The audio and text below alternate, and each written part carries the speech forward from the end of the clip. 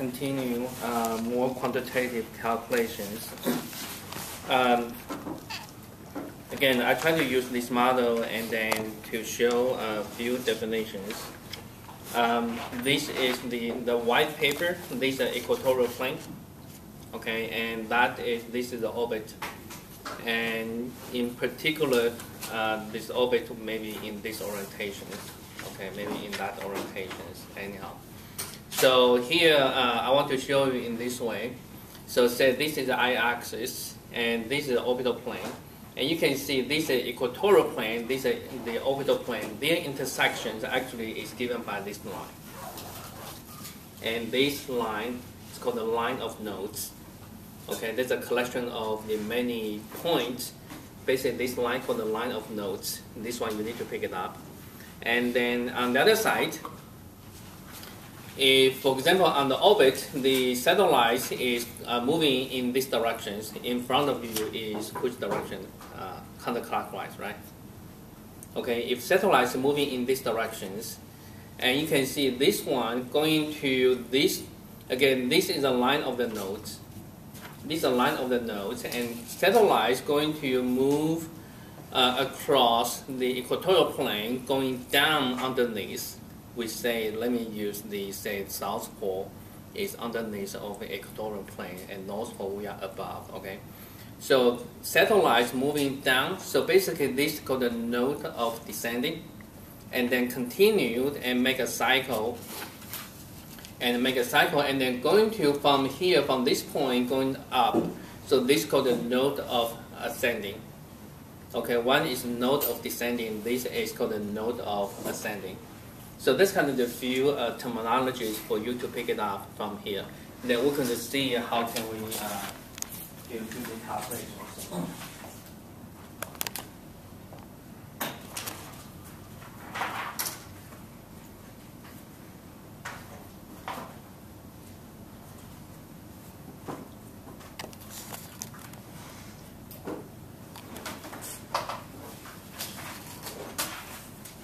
When is this former Q? Anyone remember the chapter Q? On the 6th. This today? No, the 6th. 6? Yeah. 6 is Friday. So here I give you the definitions. One is the line of nodes, and then descending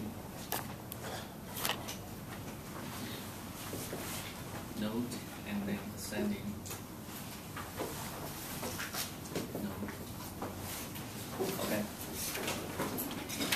So again, back to here, using this as an example here, this line is a line of nodes. And then, for example, this satellite is going in this direction. Basically, this point representing is the ascending node. On the back here, 180 degrees on the opposite side. On the opposite side, that is the descending node.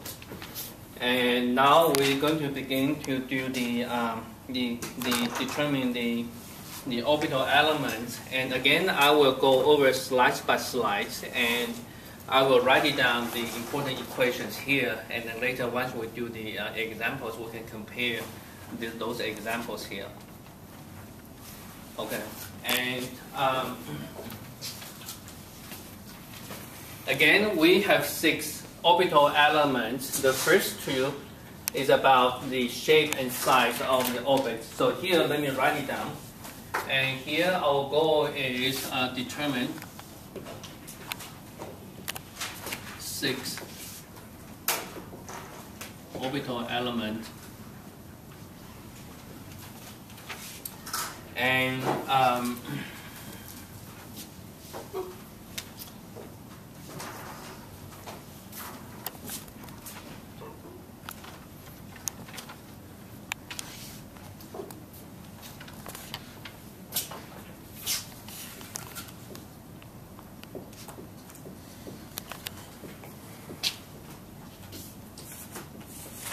so here we assume R and V are given.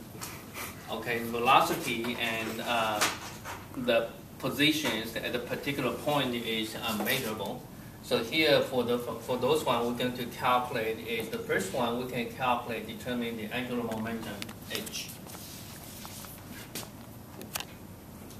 H simply is R cross V.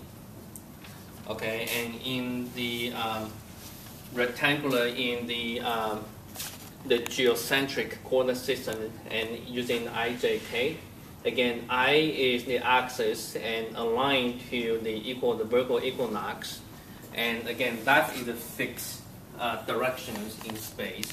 So here we can put into here, if we're going to use IJK as the unit vectors there, then here is say Ri and Rj and Rk and Vi, Vj and Vk. So if you have the numbers, you simply put into here, you can do the calculations.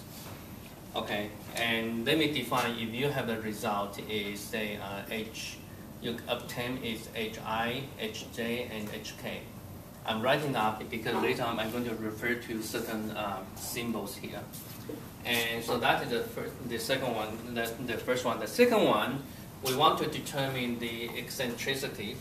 Eccentricity basically is pointing to the perigee directions.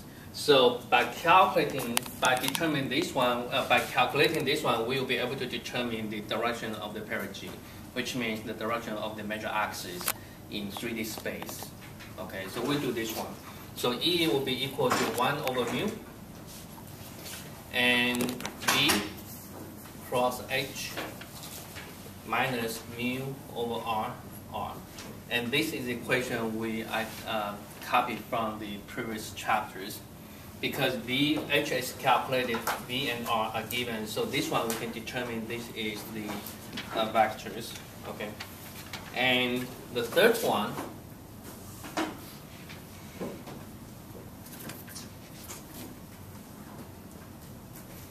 we're going to determine is the n vectors. And what is n vectors? N vector is the pointing to line of the node. So determining the n vectors will give us the orientation of the line of nodes. Okay. And n vector here you can see the picture is this. This vector is normal to k. K is the unit vectors in here, and also this vector n is normal to h. So n is binormal to k and h. So here we can use the cross product.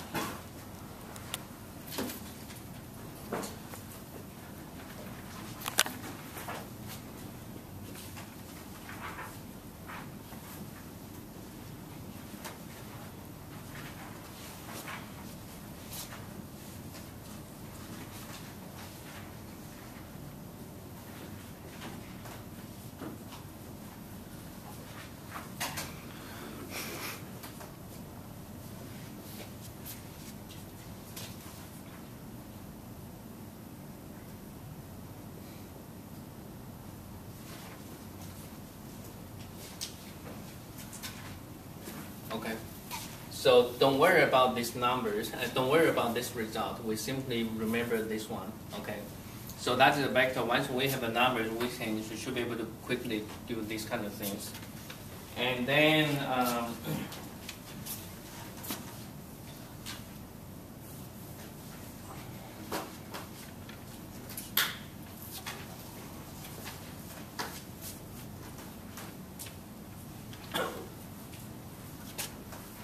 so from here, then we can begin to determine, say, so for example, here we can determine the magnitude P.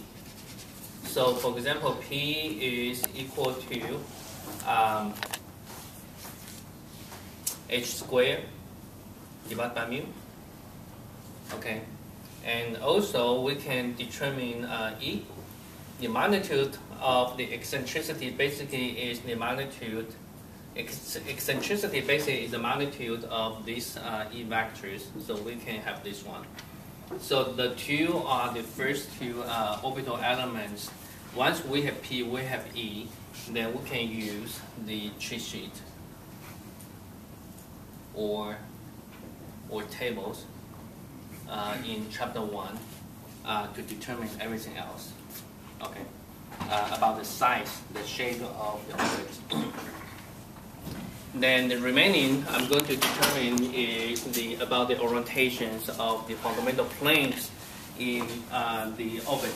So let me move on to the next page. So now so here we have 2. So right now we have 4 remaining. So the next one I want to determine is the orientations of the orbital plane. So that means I want to determine how the orbital plane is inclined. That means the angle I. Okay, so say this is the first element. So this is, I would say this is preparation. This is first orbital element. So this is the second orbital element. Okay, and for the third one is I. So I simply is the angle between 2 vectors. So that can be using the inner product and for doing that. So which means for the third one, let me do the scratch papers here, the scratch calculations. This is the vectors here, and this is the angle I. One is the k vectors, one is the h vectors. So we take the inner product h dot k equal to cosine I and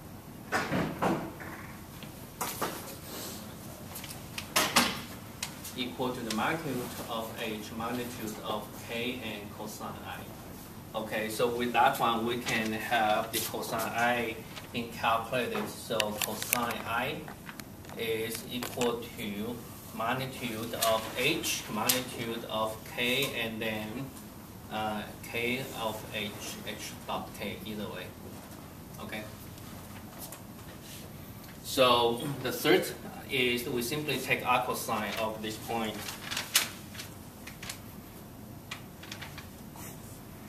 The fourth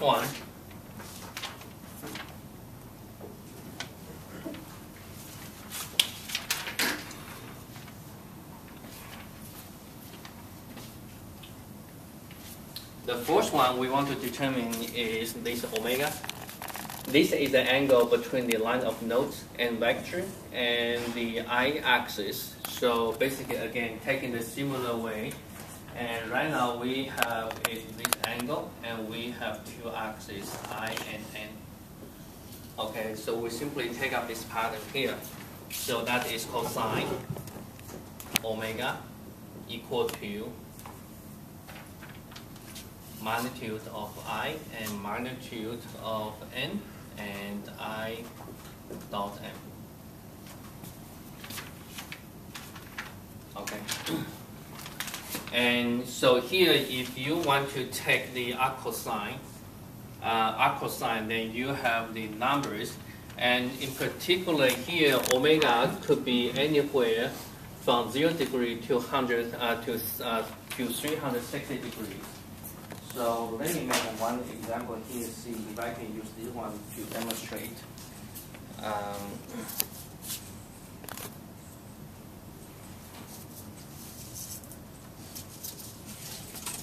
Okay, so this is, I show this is one orbit.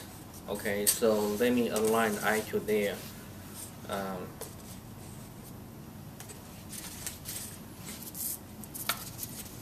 And again, this is the line of the nodes. So say, for example, here.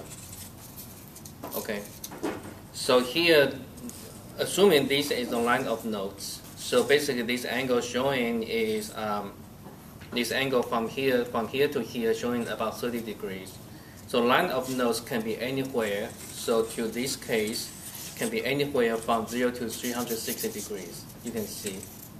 Okay, so that's the range of the capital omega. So under these situations, then you must be very careful.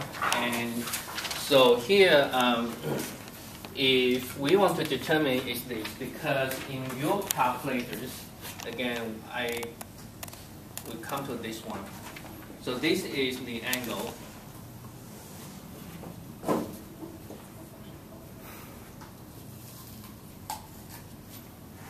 So this is 360 degrees, and this is 0 degrees here. In your calculator can only provide this range. So that is the range, outcome from, say, TI 84. Okay. And your calculator won't be so smart, will give you the numbers here. So here I want to, we have to artificially justify how we can do this one. So from here, this rule is this. Again, omega is the angle between the line of nodes and I. So once this axis is, if this axis is in the first quadrant and second quadrant, then this number is 0 to 180 degrees. So that is the range your calculator will give you the result. However, if this line of nodes in the third and fourth quadrant, then what happens? Graphically, we can right away to tell omega is more than 180 degrees. And that is in the range we're graphing there between 180 and 360. That is beyond the range your calculator can give to you. And what is the features when the line of node N is in third and fourth quadrant? That is when the second component of Nj is the second component of N.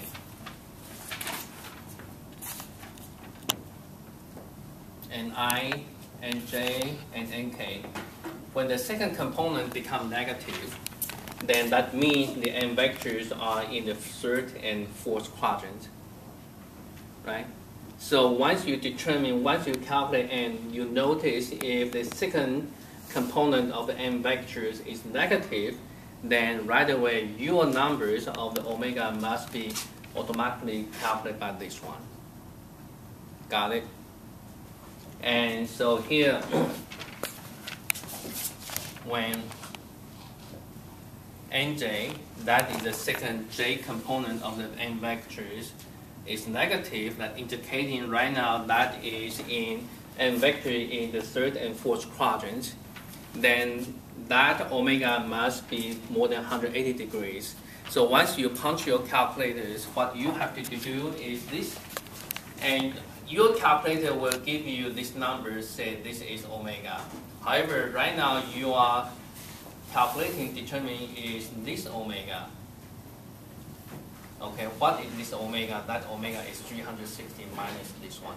This one is your calculator output. So I would say your omega is 360 degrees minus omega. This omega is from your calculators.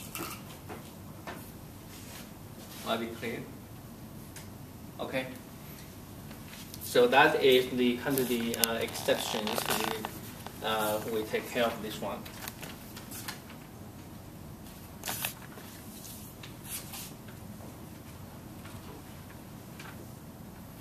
And the fifth one is omega.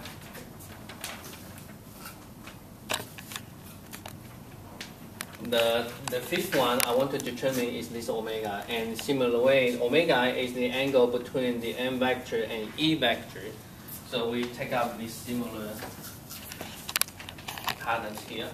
So we have the M vectors and E vector. This is our omega. So again, we have the similar expressions. Omega equal to M vectors and E vectors, N dot E. Okay, and again, from this case, you can see omega. The value the value of omega is the angle we measure in the orbital plane, starting from the line of nodes to E vector. E vector is pointing to the perigee or periopsis directions.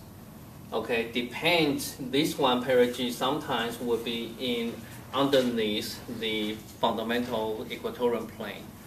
Under that case, if again E vector is below the fundamental plane, then the angle omega will become more than 180 degrees. Right? So that is again we have this kind of the exception handling for your calculators. When the E vectors when the E vectors is pointing is underneath the equatorial plane, when that happens, when the third component of the E vectors smaller than 0, this means the E vectors is, let me define, is EI, EJ, and EK.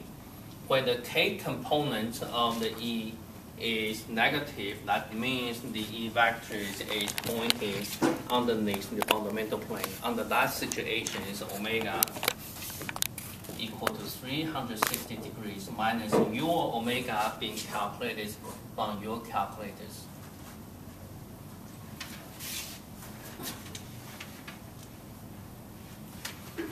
Okay, so let me see. Yeah, that is this page. Okay. Okay, later we can take one example to calculate this one. Okay, then the last one.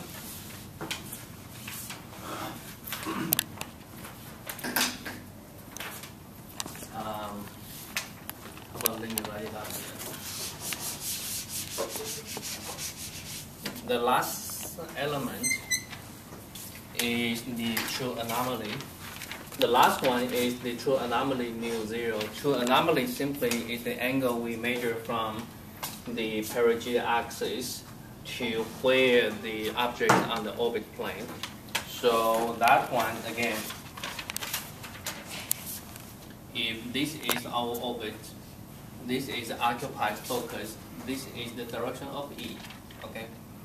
And say this is our direction of R is given. So again, two vectors, and this is the angle we define as the true anomaly, and we use in nu. Okay, so again, two vectors, then we can use the similar patterns. Cosine nu equal to vectors and E and R dot E. Okay. And again, from here you can see nu have the range is from 0 to 360 degrees. And if you remember the earlier in the chapter 1, we mentioned is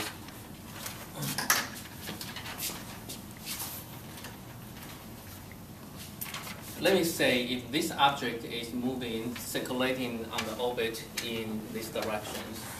So the upper trajectory, this one is the point corresponding to positive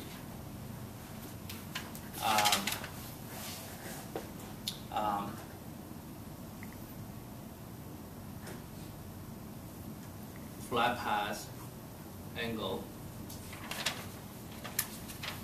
and the lower portions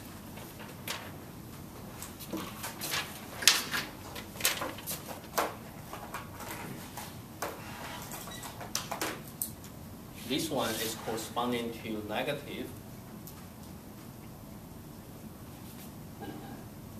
flat path angle. Okay, so we can utilize the features.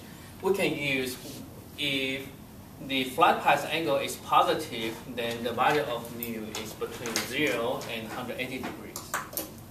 And the value of the true anomaly would be more than 180 degrees to 360. That is when the flat path angle is negative. And this is the range. The red one is the range. Again, you need to calculate. You need to take care of the calculation from your calculator. So here I would say the nu will be equal to 360 degrees minus the nu value from your calculators when the flat path angle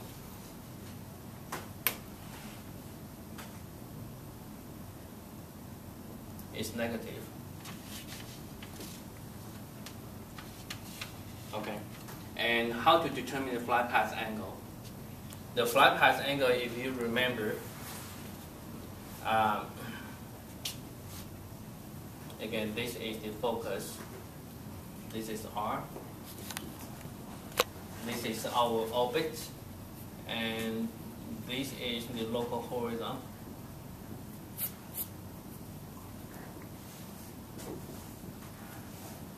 and this is the V.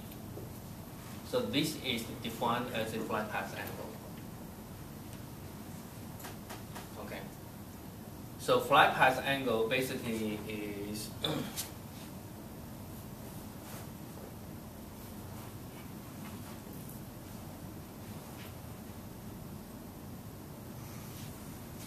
okay, and on the other side,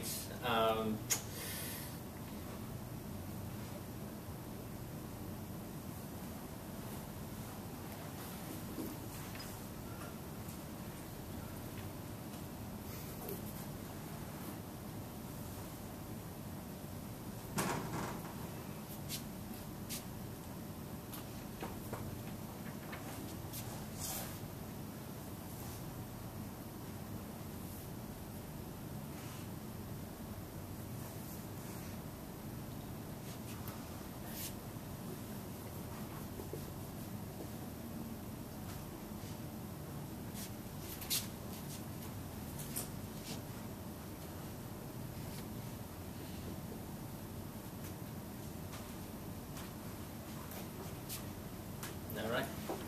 No.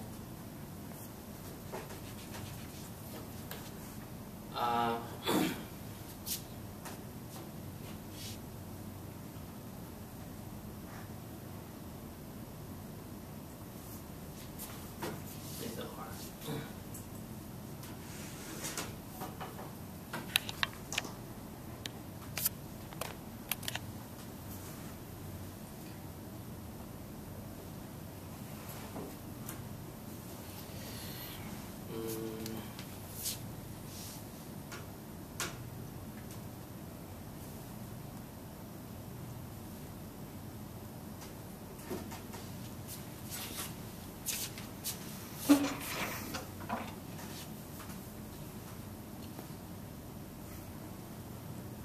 Let me think about one.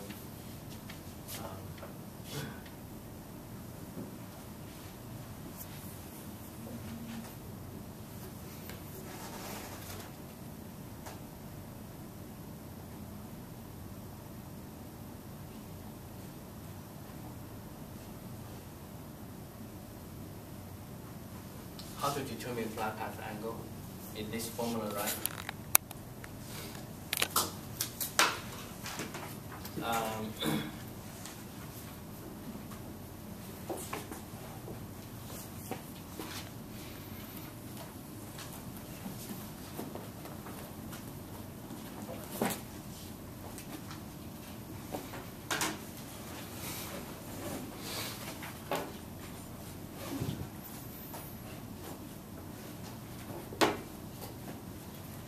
This one, I believe this is the right formula for determining flight path angle.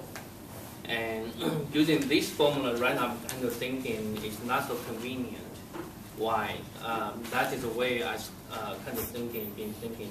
Because from this way, you need to also apply another arc cosine to determine phi. And that is not so straightforward. And here maybe, rather than using this formula, let me try another way. We can look at here carefully. So on the right path here, so let me take this as one example. So this is our R, and this is our local horizon, so that is 0 degrees. And let me enlarge the drawing.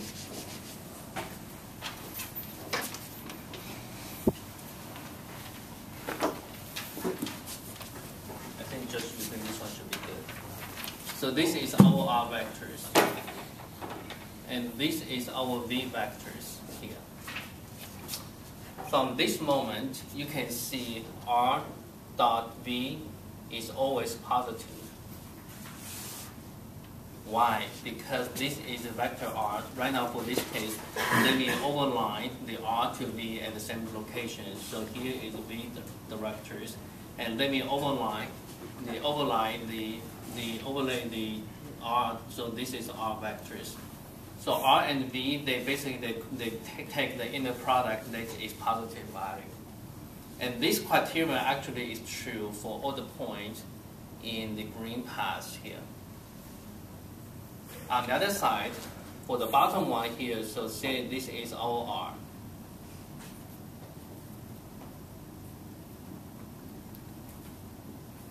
And this is the local horizon, 90 degrees. And this is our V. So for the lower case, let me put this one here is V.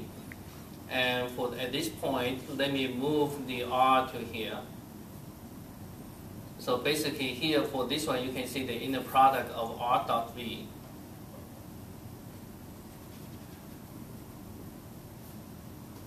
is negative.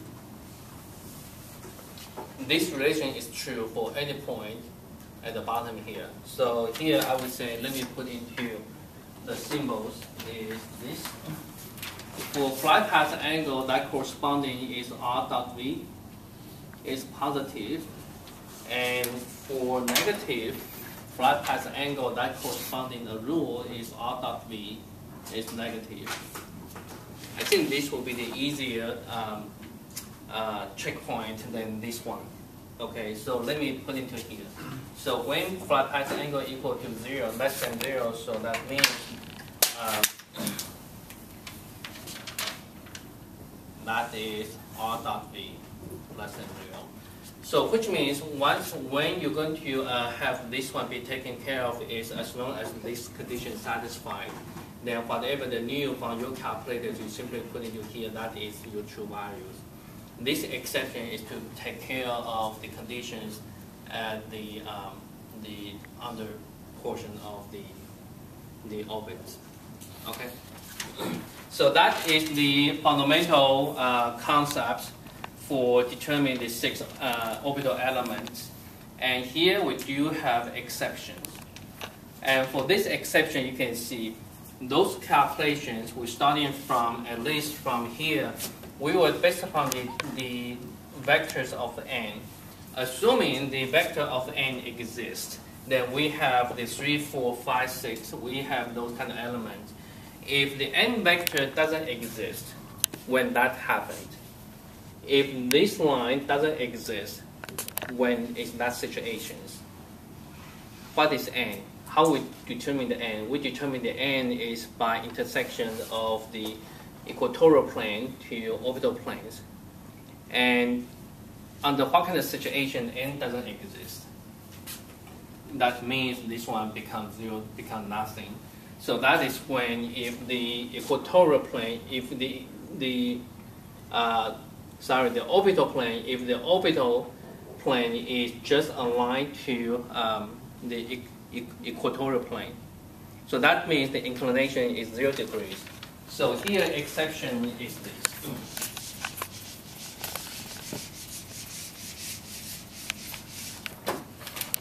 Just erase it. Mu equal to 360 minus mu calculated when R dot V negative. Okay. So exception is this. What happens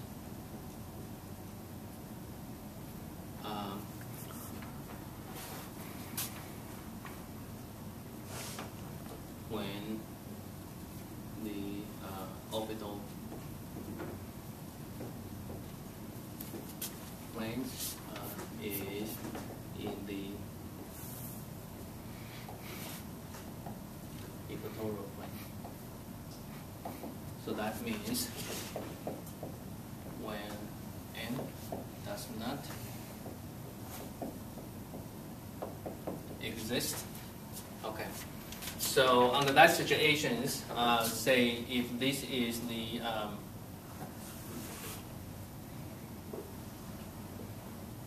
this is the Earth.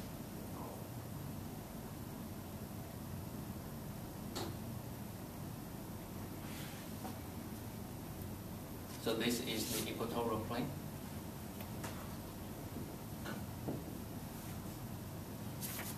And that means the equator, the orbits just in this plane. Okay.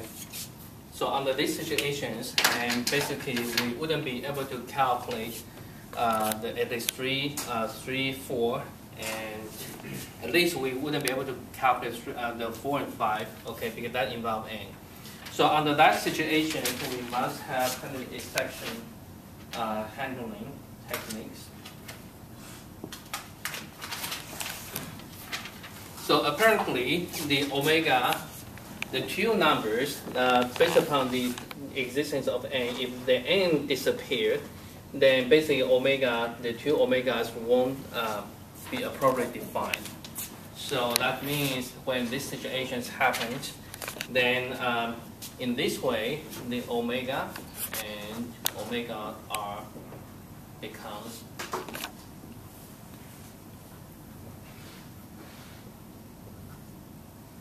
undefined. So if the two elements become undefined, then we need to find the other two corresponding elements. So here we're using pi. We're using this. We use pi. Basically, pi is to measure from this angle from the I-axis to the perigee axis. So that is the one. So basically, we measure from this axis to perigee to E. So that is one angle. The other one is we using L0. And L0, what is L0? L0 is this one. Simply, we measure from the I-axis to where the positions of the objects on his orbit. Okay, so here we simply use pi and L0 as the placement for omega and omega. Okay.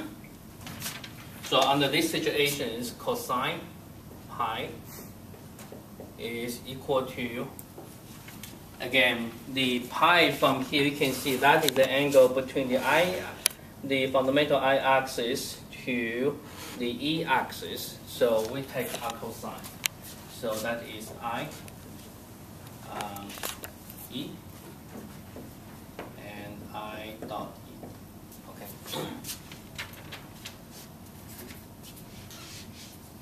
So again, the same thing, the pi will be equal to 360 degrees minus pi when the E vectors, E component less than 0. So the same thing like we similar to have here.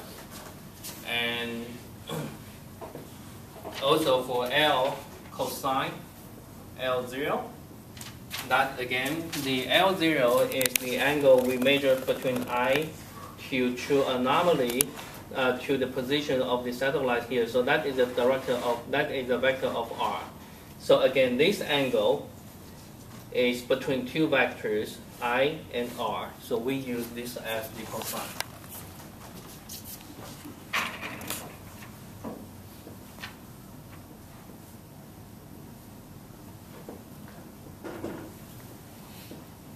Okay. And in a similar way, if the R components, we might have the conditions more than between 0 and 360 degrees. So we simply put into here. So the situation L equal to 360 degrees minus L0. So that is from your calculators. From your calculators. When Rj less than 0. So again,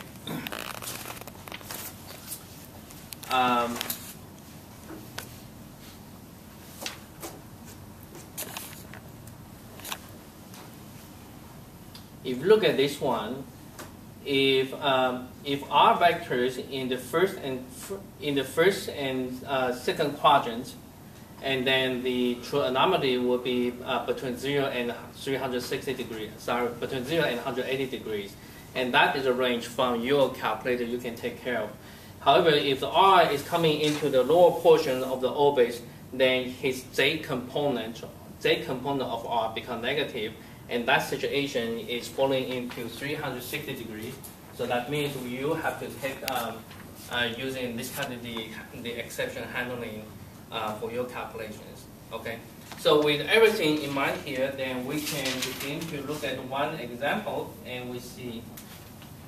And right now, I'm going to turn off the slides, and then we can work on the one example then with those formulas here.